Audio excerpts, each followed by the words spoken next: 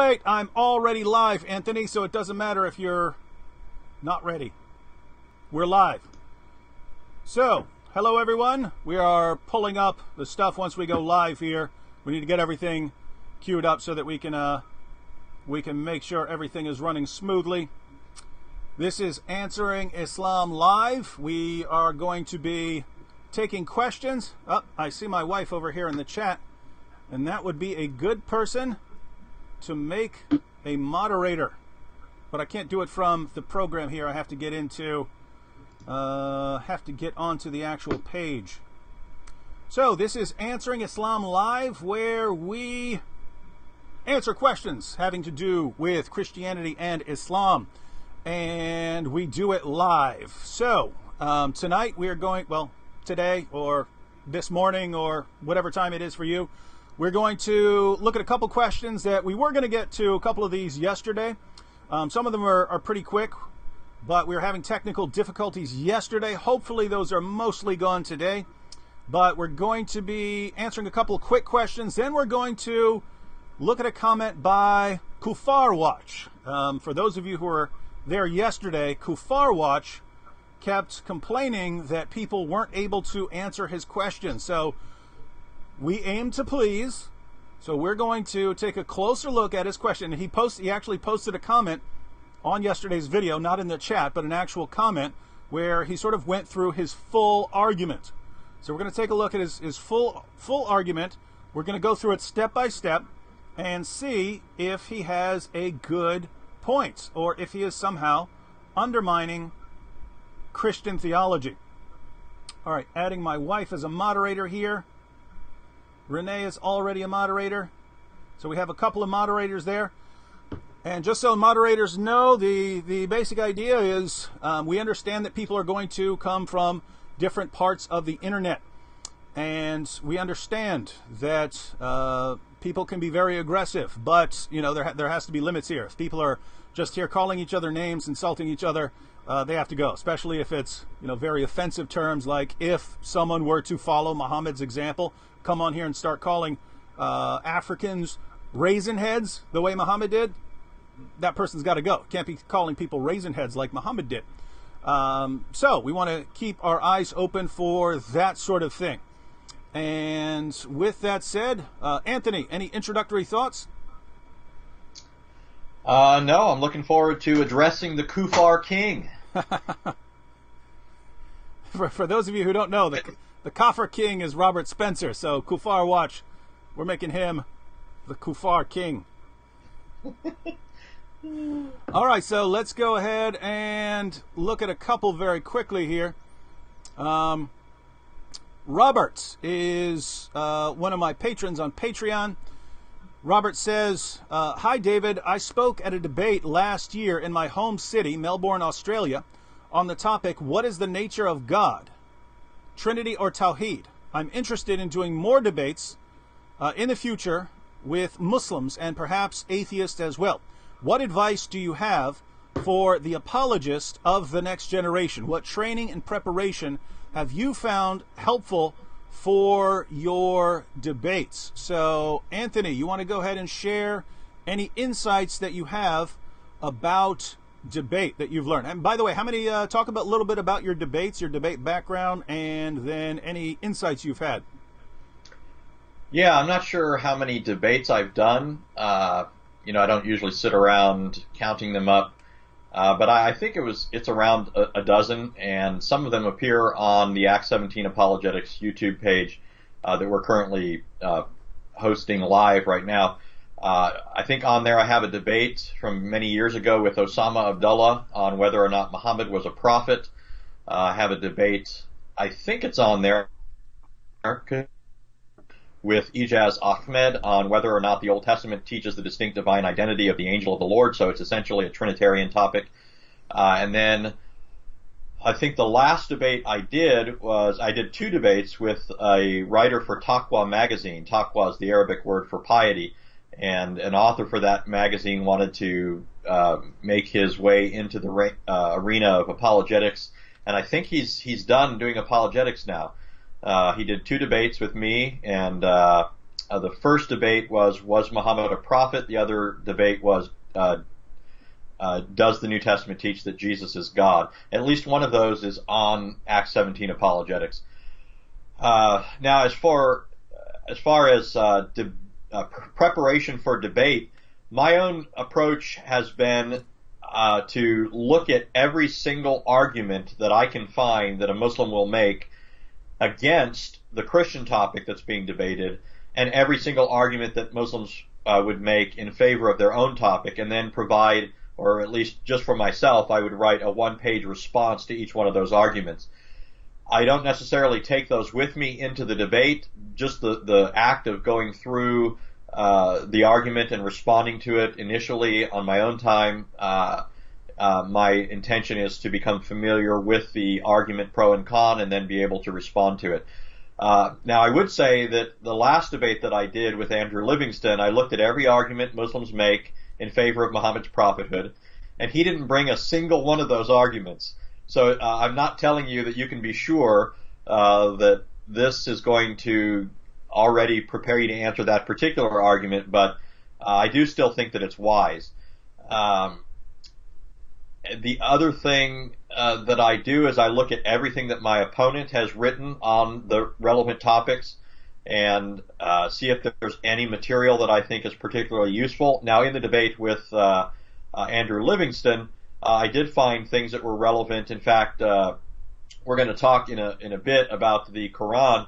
One of the comments he made in our debate on whether or not Muhammad was a prophet, we were arguing whether Muhammad was a prophet in light of Muhammad's inconsistent teachings regarding divinity. I argued that Muhammad actually commits the cardinal Islamic sin of shirk by saying that Allah and the Quran are both eternal, so you have two eternals, which is by definition shirk according to the Quran.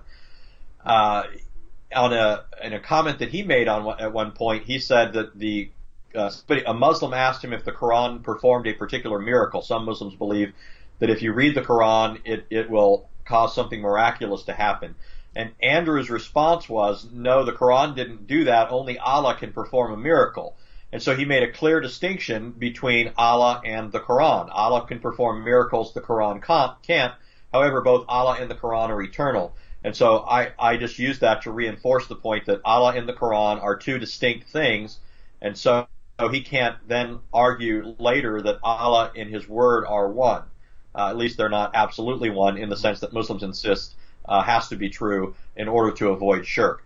So those are some of my ideas when it comes to preparing for a debate. I know that David, he'll give you some of his own comments, but I know that David has been around debating some of these topics for so long that I imagine that some of his debates he just walks into and says, let's do it.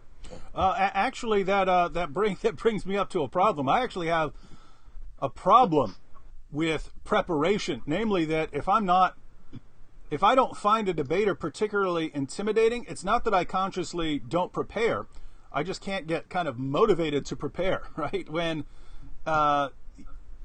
what's sad about that is if it's an opponent whose arguments I don't take seriously, and an opponent I think is not going to be a good debater, and I don't prepare much, then even if I go in there and I make my points in the debate and people are convinced that I won the debate, it could have been a massacre. You know what I mean? It could have been more one-sided. So preparation is key. A good work ethic, certainly.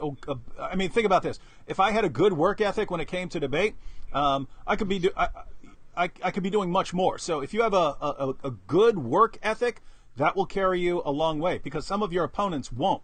And so if you're actually walking into the debate prepared, you've prepared to defend your own points and prepared to respond to your opponent's points, that'll work very well. Apart from that, one point as far as if you're debating Muslims and lots of atheists as well, it's just, and I don't know, you mentioned that you're from down under there. I don't know how things are down there, but here in the United States, many Christians are convinced that the person who is nicest in the debate wins the debate, right? Like, that's your main goal. Your main goal is to show that you are the nicest person in the debate. Now, keep in mind, I'm not saying be a jerk. But there are many Christians who think that's the main criterion. And the problem is Muslims do not have that as any criterion at all. Most Muslims do not have that as any sort of criterion. So you can go in there, and I've seen this over and over again, where Christians walk out of there saying, "Ah, look how wonderful our debater did. He showed how nice he was." And the Muslims walk out going, "Wow, the Christian debater got slaughtered." And the reason is they're not focused on that sort of thing. So Muslims are much more focused on sort of who comes across as most powerful in the debates, like who has a more commanding presence. And sadly, that's the main thing that many Muslims are looking for, even ahead of actual arguments. They're looking for who is the most powerful person on stage. So keep in mind, this isn't a kind of physical power. It's just who seems more dominant. And so the point here is, when you're debating and preparing for how you're going to present information, you got to think of who this is geared towards. Because if it's geared towards Western Christians, many of them are focused on who's nicer, who's coming across as the nicer person in the debate. If you're trying to reach Muslims, you're going to want to pay attention. And again, because people don't understand this isn't about being mean or being a jerk. You can have a smile on your face, be interacting humorously with the material, and yet have a dominant presence in the debate. So things like that are important to keep in mind, just because with Muslims more than with other groups, they pay a lot of it. They're paying more attention to how you're presenting your information than what you're presenting. So you want to have the best arguments, and you want to present them in a way that's going to reach the Muslims there. So hope that helps. And we have a couple of short ones before we want to get to our good friend Kufar Watch. So, a couple of short ones here. Actually, I think this one's directed toward me. Yeah, Fatima, if you remember her. This is from a couple days ago, and Fatima commented, "Wood spends more time speaking about Islam than his own faith. I have never seen a Muslim do the same. Muslims are focused on their own faith since it's the truth. Wood's hobby is Islam. He might as well become a Muslim." Now, there are so many silly points there, but it's easy to address. So she's never seen a Muslim who spends a whole lot of time talking about Christianity. I have no idea which internet she's on, but there are entire Muslim channels that are just dedicated to attacking Christian apologists in particular. There are entire channels out there that are filled with videos just about me. So why aren't they just talking about their own faith? Why are they attacking me? It seems like they're obsessed with me. They should just convert to David Woodism, right? That's the reasoning there. Let me throw in something here, David. There are entire chapters of the Quran, or at least large portions of the Quran, where Muhammad has taken great liberties to expostulate on Christianity. Almost the entirety of Surah 3, at least the first 80 verses, are a response to Christians. Mm-hmm. And that's just one chapter. In fact, one of the longest chapters of the Quran. Yeah, so, I mean, if you lay out the Quran is constantly attacking Christianity, Judaism, paganism, any belief that Jesus or anyone else is a son of God in any divine sense, Christian belief, Jewish belief, over and over again. So according to Fatima, since this is Allah, Allah should become a Christian or become a pagan, because Allah spends so much time talking about these things. So that's what happens if you sort of make up the rules as you go along there, Fatima. Here's one for you, Anthony. How do we answer a Muslim when they ask why the Gospel of St. John is so dramatically different to the Synoptic Gospels and portray Jesus differently? Thank you so much, David and Anthony. God bless your service. So, by the way, you could easily spend half an hour on this topic. We do want to get to Kufar Watch, because he has a lot of questions in there. And if we don't respond to every little bit, he's going to complain that we didn't respond to it. So what would be the nutshell response here? Yeah, so let me just take the main line of argumentation that people give as proof that the Gospel of John is decidedly different than what you find in the Synoptic Gospels. The primary argument is that in John's Gospel you have Jesus going around using or uttering the divine name, the I am of the Old Testament, which you find in passages like Deuteronomy 32:39, where the Lord says, "See now that I am, and there's no other God besides me." In Hebrew, that's anihu. In the Greek text, it's ego eimi. It's emphatic and absolute, a particular construction in Greek. Well, throughout the Gospel of John, you have Jesus uttering that phrase several times over as a way of referring to himself. Just as an example, you have it in John 8, verse 24, 8:28, and 8:58. So 3 times in the space of one chapter, one debate with the religious leaders, Jesus utters the divine name, and the grand conclusion is that the Pharisees and the religious leaders want to stone Jesus. And significantly, it says that Jesus hid his face from them and passed out of their midst, which harkens back not only to the I am sayings of the Old Testament, but to the statement of God passing by Moses when he uttered his name. Well, that seems to look very different than what you find in the Synoptic Gospels. Well, really, this is just a result of many of our translations don't render things as exactly or literally as they ought to. The fact is that you do find I am sayings in the Synoptic Gospels. For example, you have in Mark 14 when the high priest said to Jesus, "Are you the Christ, the Son of the Blessed One?" And Jesus replies categorically, "I am." It's emphatic and absolute in the Greek text. So it's unmistakably a reference back to the divine name. You also find it in Mark 6:50 and Matthew 14:27. Both of those passages are parallel, by the way, to one of the I am sayings in John's Gospel. It's the sea walking pericope where Jesus is walking on the water to the boat where the disciples are struggling against the wind and the waves, and Jesus, as they see him, they're afraid, and he says to them, "Don't be afraid, I am." And this is even more significant because it's not just an I am statement, but it's almost an exact quotation of what you see in Isaiah 43, which is a prophecy about God delivering his people from the waters in the future. In that same context, God says, "I am," and when you pass through the waters, don't be afraid, I'll be with you. So you do have Jesus speaking that way in the Synoptic Gospels. Now, we can grant that you don't find it as often in the Synoptic Gospels, and here I would simply point out that one big difference between John's Gospel and the Synoptics is that the Synoptics are focusing on Christ's Galilean ministry, and then they deal with the last period of Christ's life in Jerusalem as he's preparing to be crucified. John's Gospel, on the other hand, focuses on the festal occasions when Jesus goes up to Jerusalem, and so you have Jesus now in the heart of Israel, in the midst of the religious leaders and so forth, and so you have a distinctively different audience and setting, and so to say that there's a difference between these two things isn't really much of an argument, because they're entirely different settings, and when people are in different settings, different occasions, there are different points that would be brought out and so forth. That's true in any situation in life. Mm-hmm. So. Mm-hmm.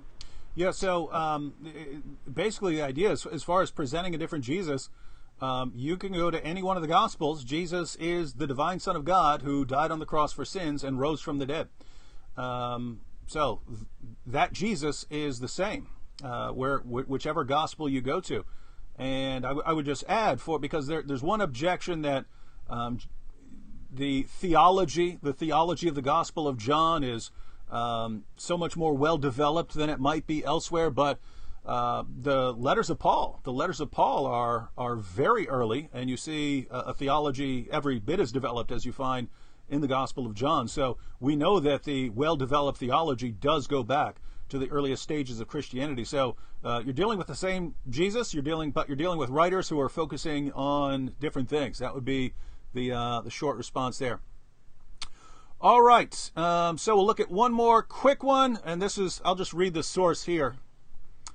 But Dennis says, "I heard that there is a story in the Quran where monkeys were stoning a female monkey that committed adultery, and a man saw that and started to stone the monkey as well. Is that true, David?" Well, it's not true that comes from the Quran. That actually comes from the Hadith. That comes from Sahih al-Bukhari.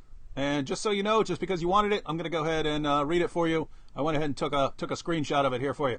So this is Sahih al-Bukhari, 3849, narrated Amr bin Maimun.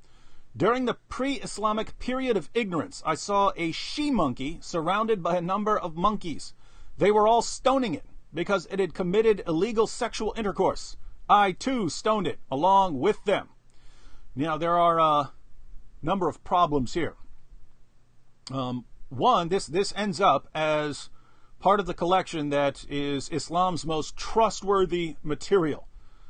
So this is a companion of Muhammad, referring to the pre-Islamic period of ignorance. So this is before they received the knowledge of Islam. And the point of the hadith is to show that Allah's commands about things like stoning adulterers and adulteresses and so on is actually, it's just part of the course of nature, and that even animals would do the same thing. So to present this position, he says there was a she-monkey, so a female monkey, surrounded by a number of monkeys, and they were stoning it because it had committed adultery. And then he joins in the stoning. Hey, the monkeys are stoning this female monkey. Let me join in too. Why? Well, everyone has the same goal, right? Man, monkey, it's all part of nature. They're stoning the adulteress here. Now, first of all, absolute nonsense, right? Monkeys don't stone female monkeys. But two, imagine if you actually walked upon this one day. You see a bunch of monkeys. Suppose you're at the Bronx Zoo. You're near the monkey cage, and you see a bunch of monkeys surrounding another monkey, and they're pelting this monkey with rocks. How, in the name of common sense, would you know why they're pelting this monkey with rocks? How would you know that it's for committing adultery? And let alone jumping inside and joining in with them. Well, if these monkeys are stoning this female monkey, then by golly, as a devout Muslim, I need to join in. And by the way, notice, he says this is the pre-Islamic period of ignorance.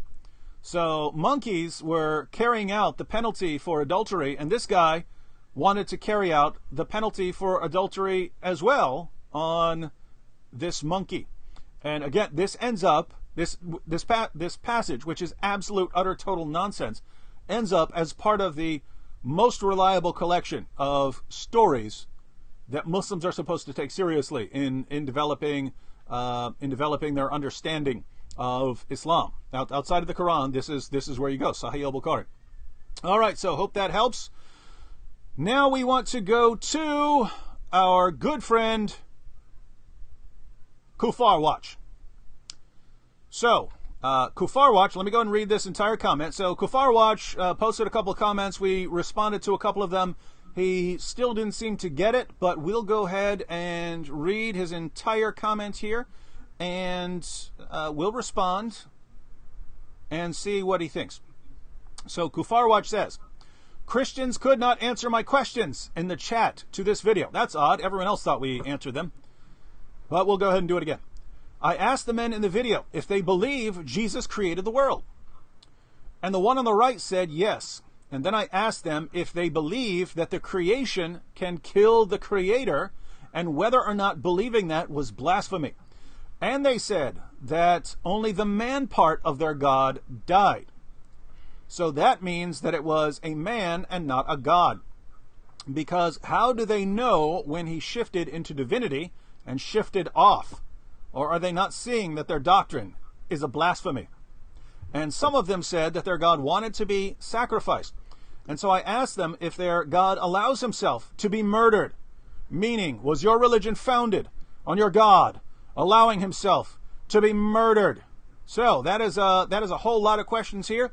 And just for a little outline, we're going to go ahead and respond to this. I have a couple more questions here that we can respond to.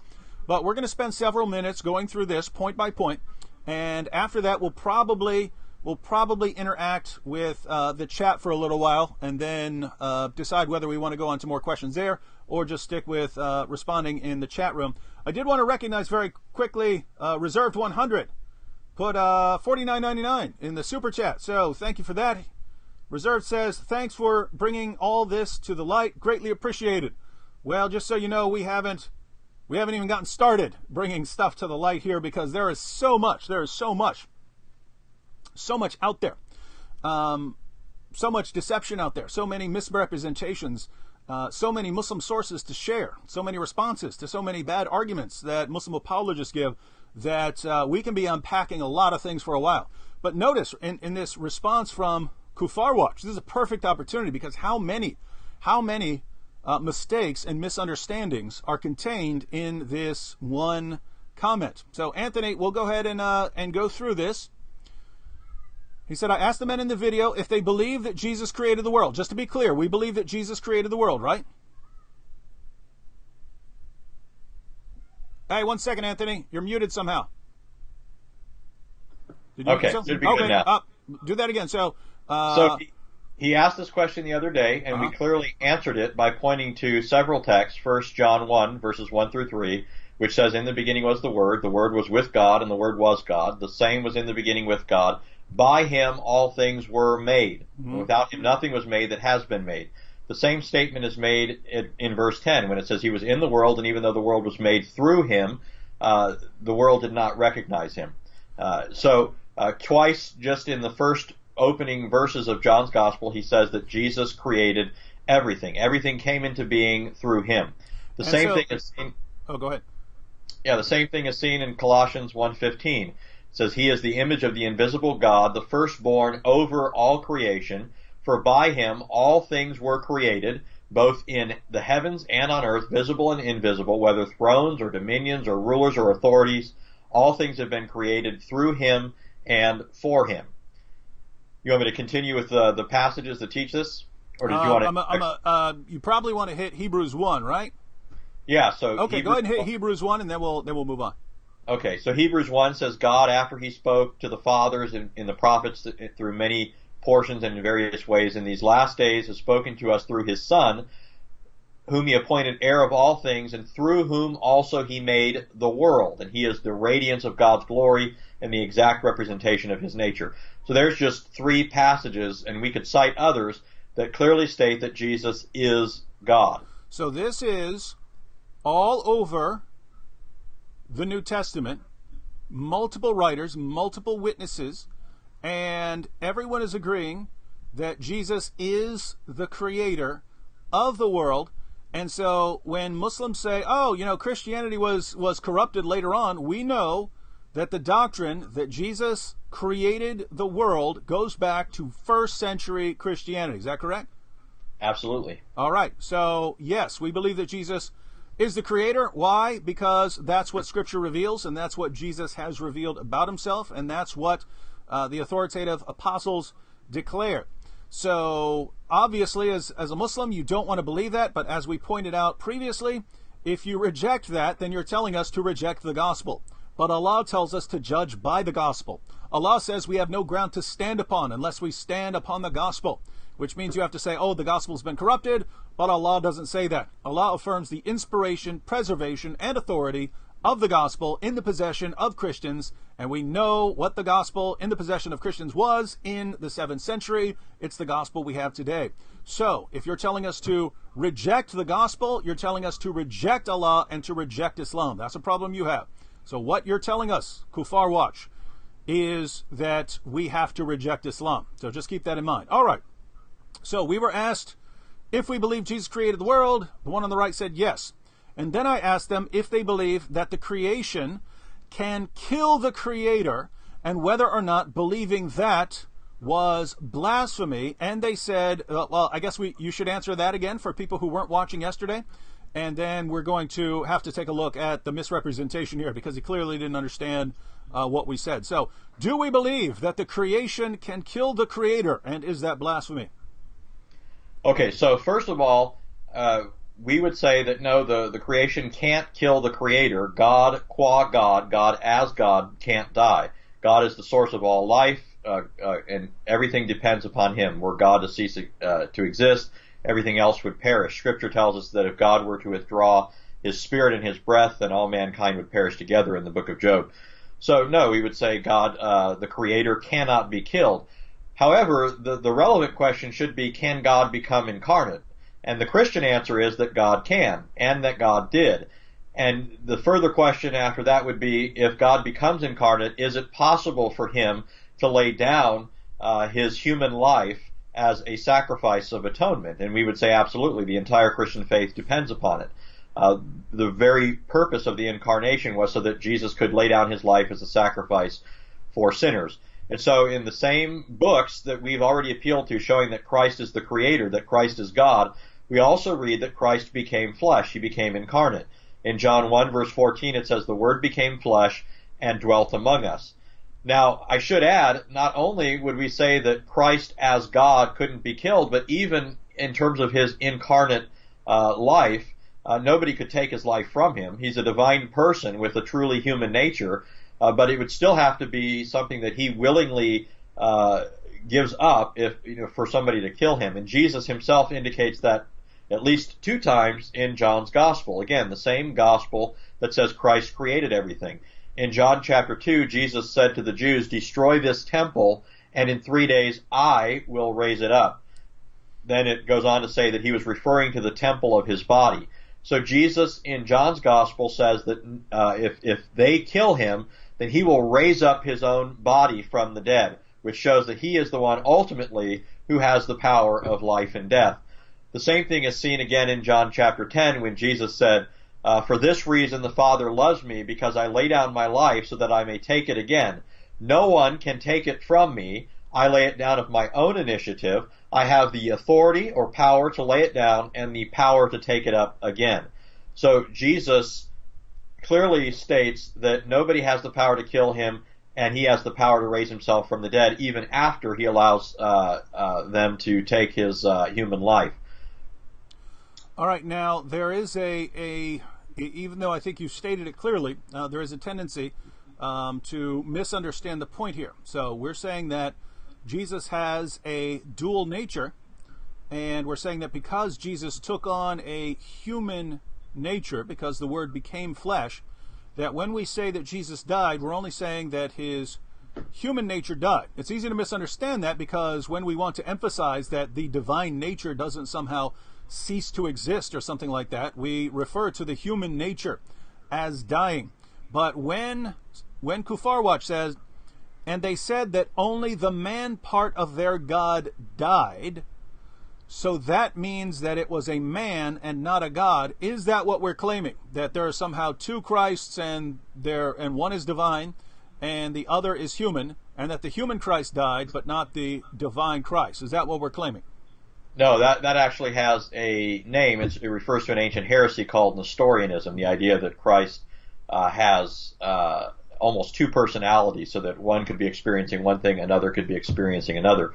Well, while we would say that it was by virtue of his humanity that Christ was able to die, Christ is only one person. He's a divine person who has both a divine and human nature.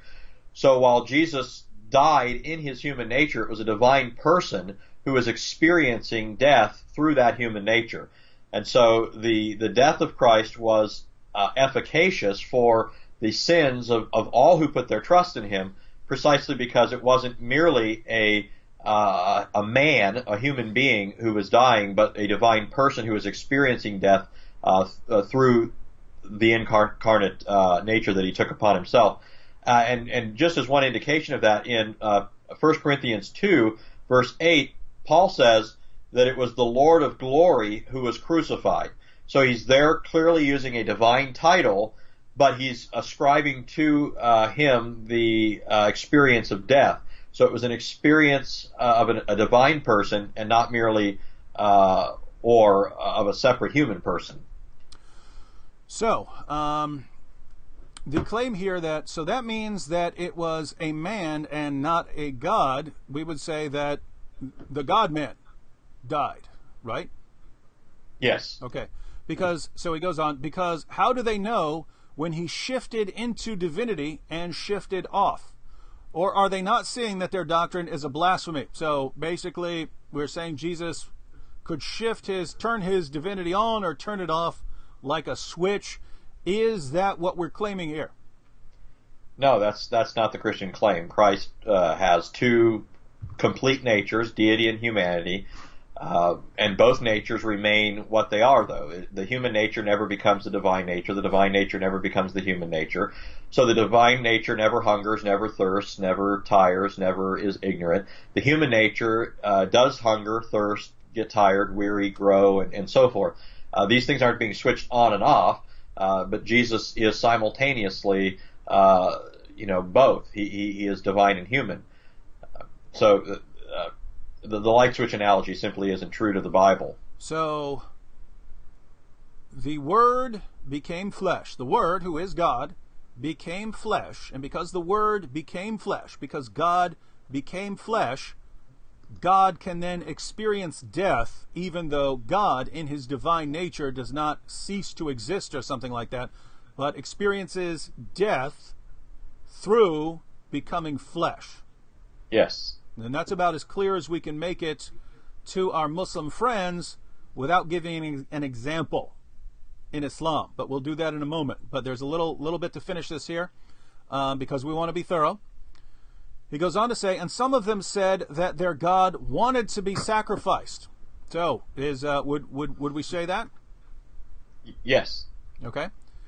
And so I asked them if their God allows himself to be murdered, meaning was your religion founded on your God allowing himself to be murdered? How would you respond to that?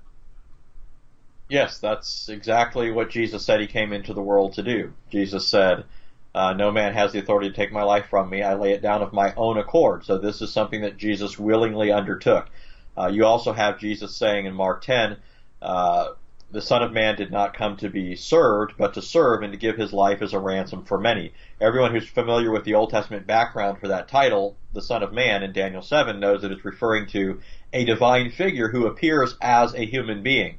And so Jesus says that he came into the world precisely to serve men by laying down his life as a ransom for sinners. So that's the clear teaching of the New Testament. In fact, even to ask that question shows that he hasn't even really taken much time to try and understand what Christianity is all about.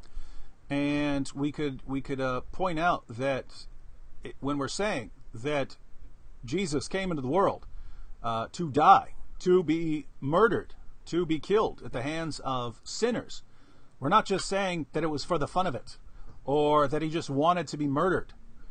If you have a God who's perfect in justice, right? If his justice is perfect, all sin must be punished. If you let some sin slide, justice isn't perfect.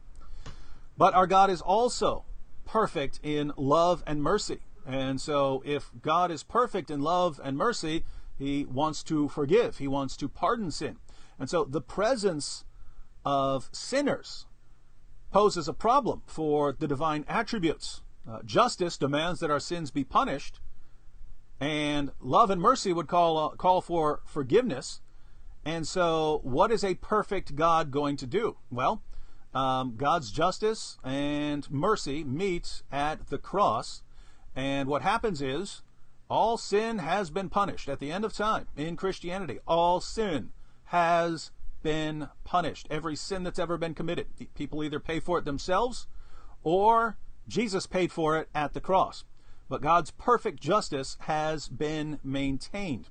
All sin has been punished. And yet, God did absolutely everything required for the forgiveness of those whose sins are forgiven.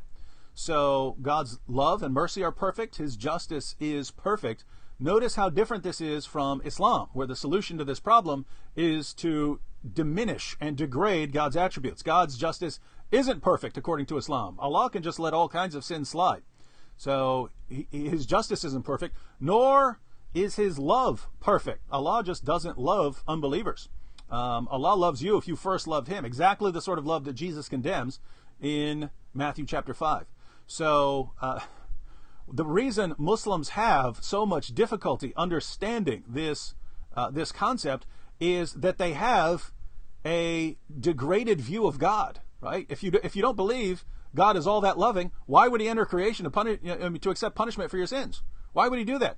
Allah doesn't love you that much. Doesn't make any sense, right? Right, it doesn't, because Allah doesn't love people that much. And if God can just let sin slide and doesn't really care all that much, he's not that upset about sins, why would he need to do something so drastic? It's not like, he can just let them slide. Well, yeah, if you have a God who's defective in justice. So Christians, because we believe in a perfect God with perfect attributes, we see how that God achieved our salvation for us. I did want to give one example, and then Anthony could also add a problem if he sees one. But because Muslims have such a difficult time with this, something that's actually quite helpful is showing them what happens if we take their objections seriously. So notice the objection here is that God either cannot or would not enter into creation. The Word would not become flesh. God would not become flesh, either because God just doesn't care that much or God can't, something like that. And so Muslims have a huge problem understanding how something that's divine can become something physical, which is, it should be shocking to Christians. And Christians, if you want to learn something out there about how to respond to Muslims, learn a little bit about Islamic theology, because it can help you help them to understand their own theology. And by understanding their own theology, it'll force them to drop certain objections against Christian theology. So here's an example. This is a Quran, right? So, matter of fact, this is the complete Arabic, but it also has the English translation and commentary. So let me go and fix that problem. And we have an Arabic-only Quran here. So in the Arabic-only Quran, my Muslim friends, would you say that the Quran is eternal or that it has a beginning? Is the Quran eternal? Is it Allah's eternal word? Or does the Quran have a beginning? It had a beginning at some point in time. Go ahead and answer if anyone wants to answer in the comment section here. Tell me whether your Quran is eternal or whether it has a beginning. Want to see some answers?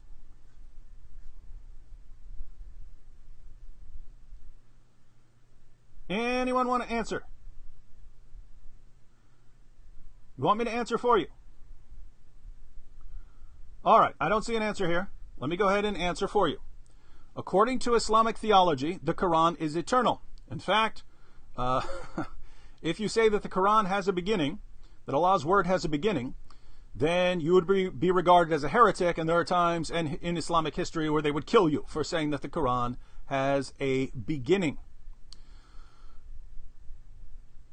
Oh, Hassan here says eternal because the Bible and Torah has the same content. Lol, can't tell whether he's joking or not.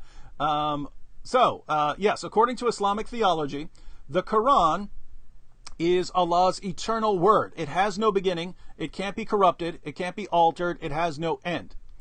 Now, think about this. The Quran is Allah's eternal word. So much so that at various points in Islamic history, if you said the Quran had a beginning, that's a death penalty. They're going to kill you over it. So the Quran is eternal. But there's just one problem here. All the Qurans I have, they were published. They were published at a certain time. Oh, this one comes from Al-Azhar, actually. So that's very interesting. Now, has Al-Azhar always existed? Is Al-Azhar University eternal? No. So this is put out by Al-Azhar. This means it comes sometime after Al-Azhar, right? So, is this Quran eternal? No, it's not. This Quran has a beginning, right? Isn't that true, Muslims? Doesn't this Quran have a beginning? It does. Is this Quran incorruptible? No. No, it can be corrupted right now. I could start ripping pages out of it. I could burn it right now, right? And then the Quran, this Quran could be destroyed. Why? Because it's a physical Quran made of paper and glue and ink, right? I'm just stating what's the obvious here, right? There's nothing confusing here. So, will this Quran have an ending? Yes, even if I take very good care of it, because it's made of paper and glue and ink, it will not last forever. There are certain places in the world that are very dry, places out in the desert, where paper will just last forever. Most places, it's not going to last forever. It will eventually rot. It will eventually get eaten by bookworms. It will eventually fall apart. This Quran is not going to last forever. So, the Quran here has a beginning. It is corruptible. It can fall apart. It won't last forever. But now I'm confused because you told me that the Quran is Allah's eternal word with no beginning, and it can't be corrupted and cannot be destroyed. So what are you saying here? Because you're telling me two very different things. And it's almost like when Christians say that Jesus is God, and as such, has no beginning, has no end, but also was a physical human being who was born and who died on the cross. And you're remarkably confused by those statements. Why? Because you ignore the part where the Word became flesh. And when we tell you that the Word became flesh, you don't understand. That makes no sense. That makes absolutely no sense. Okay, so it makes no sense for something that's divine and immaterial to enter creation as something physical, right? That doesn't make sense. So you're telling us that it makes absolutely no sense for something that is eternal, like Allah's eternal word, to enter our world as a physical book. That's what you're telling us, right? That is completely illogical. And any ideology that includes something divine and eternal entering creation as something physical, any ideology that includes something like that is ridiculous, illogical, irrational, and false. That's what you're telling us, right? Because if you're telling us that, then you're telling us that Islam is false, that Muhammad was a false prophet, that Allah is a false God, that the Quran is a false book. That's what you're telling us if you make that claim. I'm assuming that you don't want to make that claim, that you want to say, oh, well, if that's what Islam teaches, then yes, I can see how something that is eternal and incorruptible can enter creation and take on a physical form, and because it has taken on a physical nature, yes, the physical nature would allow what is eternal to now experience creation, right? Because this Quran is created. It has a beginning.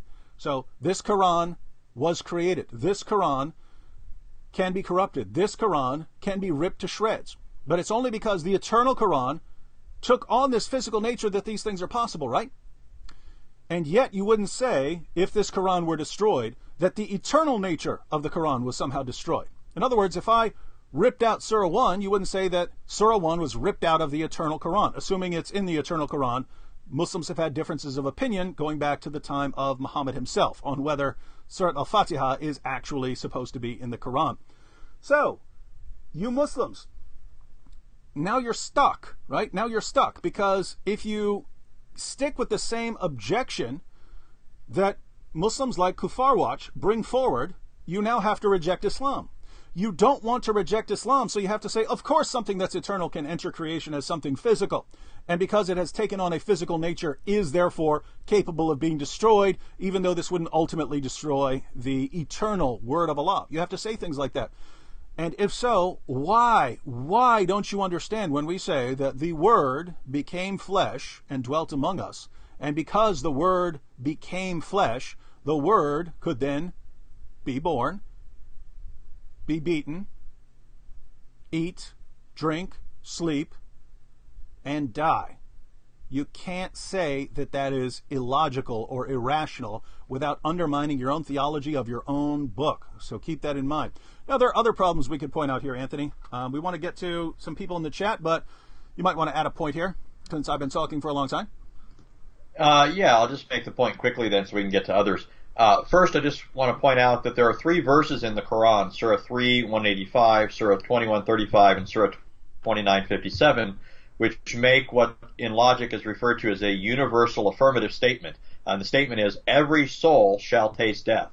Every soul shall taste death. There's no exceptions to that rule. So there's a rule, just to be clear here, there's a rule in the Quran that says every soul, every last one, no exceptions, will taste death.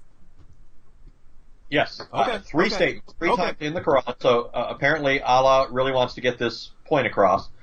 The reason that I bring this up in relation to this is because there's another statement in the Quran, most Muslims probably aren't aware of it, that actually says that Allah has a soul. In Surah 5, 116, we're told that Allah is supposedly going to ask Jesus, son of Mary, did you tell men to consider you and your mother as their gods besides Allah? And then here's the reply that Allah says Jesus is going to make in the Quran. Glory be to you, how could I say what I have no right to say? Had I ever said it, you would have certainly known about it. You know what is in my soul, but I do not know what is in yours. Wait, your what? My soul. So Jesus allegedly is going to say that Allah knows what's in his soul, but Isa, or Jesus, doesn't know what's in Allah's soul. Wait, Allah has a soul? According to this passage, he does. And in fact, this translation isn't even as exact as it should be. it has Jesus saying, you know what's in my soul, I don't know what's in yours, but really it repeats the word for soul. It says, you don't know what's in my soul. In the Arabic, in the perfect Quran, Allah's perfect eternal word, it refers to Allah's soul. Yes. Okay. Yes. So when we put these two things together in the form of a syllogism, every soul shall taste death. Allah has a soul or is a soul. Therefore, the conclusion must be Allah will taste death. And so in response to Kufar King or whatever his name is, he has to grant that if the Quran is consistent, if it's logically consistent, then Allah has to be able to do the very thing that he's objecting to Jesus doing, even though Allah, according to the Quran, never became incarnate, or else Allah's hiding something from us. Maybe Allah knows something that he hasn't told Kufar King about his nature. Perhaps Allah actually is an embodied being. Mm-hmm. In fact, and I don't want to go down this road. You have plenty of evidence for that, right? Yeah. The word nafs for soul in the Quran actually means an embodied spirit. So the very fact that it's used for Allah suggests that Allah has a human-like anatomy. And so in your videos and on some issues that we'll certainly be touching on in future episodes here, Allah has a physical body, and so Allah's soul would be contained in a physical body. And because the Quran says that every soul will die, that Allah's soul will die, right? Yep. Okay, and that's what happens if we start looking at the Muslim sources. And for Muslims who want to reject that, you should go ahead and tell your God not to say things like every soul shall die when the same book says that he has a soul, right? You should you should ask your God to be a bit more clear in his perfectly clear word. All right, so we good on that? Let me go ahead and grab a comment from from the chat here. This is from CJH. Says, so what do you guys think about Alexander the Great starting the Catholic Church 300 years before Christ? I should have saved that. I should have saved that because we need to play the video clip. But Anthony, what is this about? Yeah, it's a reference to a statement made by Yusuf Estes in one of the lectures that he gave. He was questioned by I think it was a young Catholic lady, and she asked a question. I think it was about Jesus. It was many I don't know, maybe a year or two ago that I first saw this. So I'm not sure her exact question, but in his reply, Yusuf Estes said that Alexander the Great went west and founded the Catholic Church 300 years before Jesus. So apparently one of the commenters has also seen that video. Wait, so by the way, is that two things? One, isn't Yusuf Estes one of the most popular, sought-after apologists in the Muslim world? He's one of those guys that spends so much time talking about Christianity, he should become a Christian. Yeah, I mean, if he spends that much time talking about Christianity, everyone knows he should convert to it, like Allah. For those of you who just tuned in and don't know what we're talking about, go back and check out a comment by Fatima earlier, who complains that we spend too much time talking about Islam, and that if anyone who spends so much time talking about Islam should go ahead and convert. But so Yusuf Estes is one of the most popular Muslim apologists out there, and yet he's his sort of claim to fame is that he's a former Christian, and he does something that's very, very similar to something I see from lots of other converts from Christianity to Islam. They make the claim that they were a former Christian minister, right? And they specifically say minister because it can be technically correct, right? If you're a Christian, then you are technically a minister of the gospel. It just means servant of the gospel, right? But they know that when people hear minister, they're going to think pastor or priest or something like that, right? A church leader. So they constantly talk about themselves as former ministers of Christianity, which is basically, you could apply to any Christian. And they specifically use that term to insist that because they know that people will interpret that as they were church leaders. And I'm saying this because almost every Muslim who tells me about Yusuf Estes tells me, and see, he was a pastor or he was a priest before he converted. And what happens when we look at comments like this, right? Anthony, wouldn't you expect anyone who had any sort of education in Christianity, and I mean even if he went to Sunday school, I don't mean someone who went to seminary and earned degrees in his study of Christianity. I'm talking anyone who attended Sunday school regularly when he was a kid.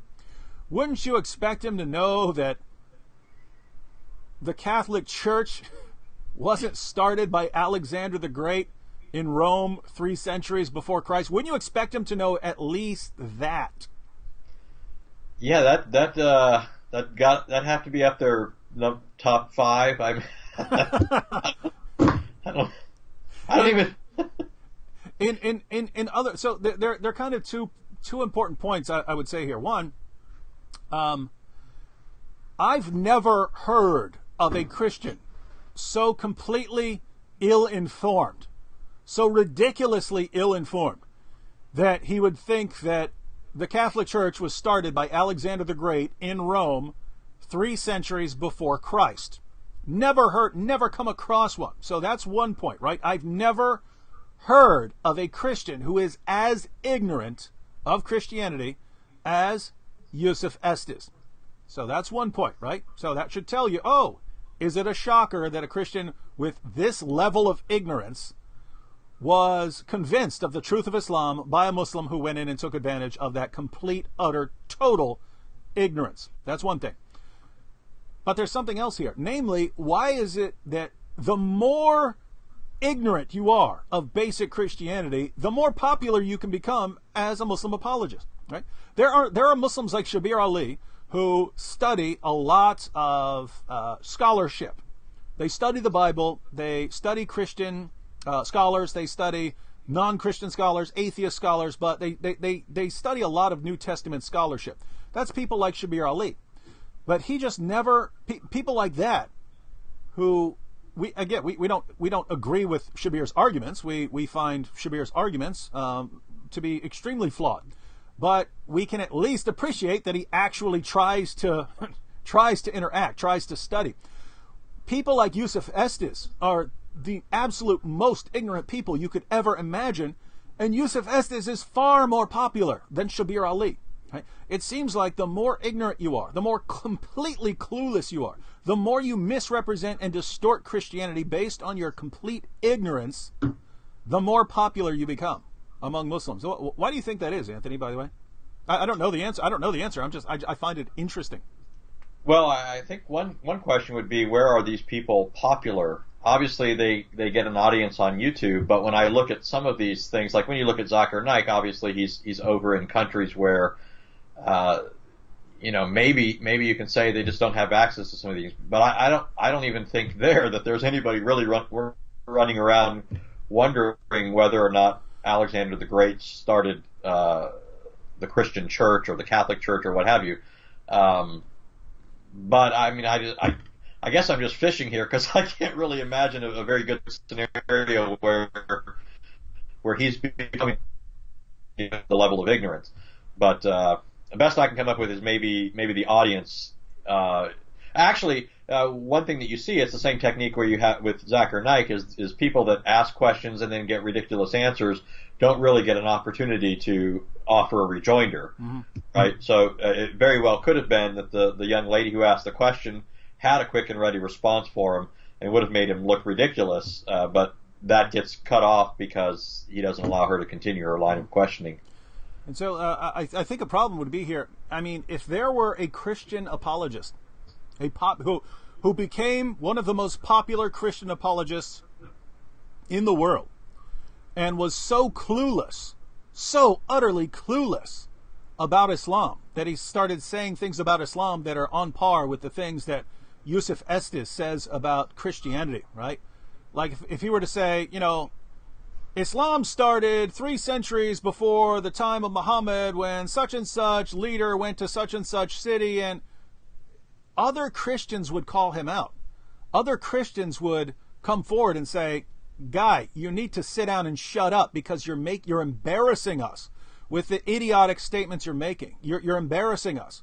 But for some reason, when Yusuf Estes makes these ridiculous claims, one, the vast majority of Muslims just nod their heads, and those who know that it's utter nonsense, namely anyone who knows anything about Christianity, who would therefore know more than Yusuf Estes, just mostly keeps quiet. So this is very interesting. Anyway, we are out of time. It's 9 o'clock. We know we had plenty more in the chat. Maybe some other time this week we'll do what we did yesterday and just focus on the chat. Just focus on interacting with the chat as we go. We also want to start trying to play some video clips here to expand on our understanding of the software. But we will be back, Lord willing, tomorrow night. Same time, same channel for more Answering Islam Live. So, Anthony, the time has to fade out here, so contemplative stare.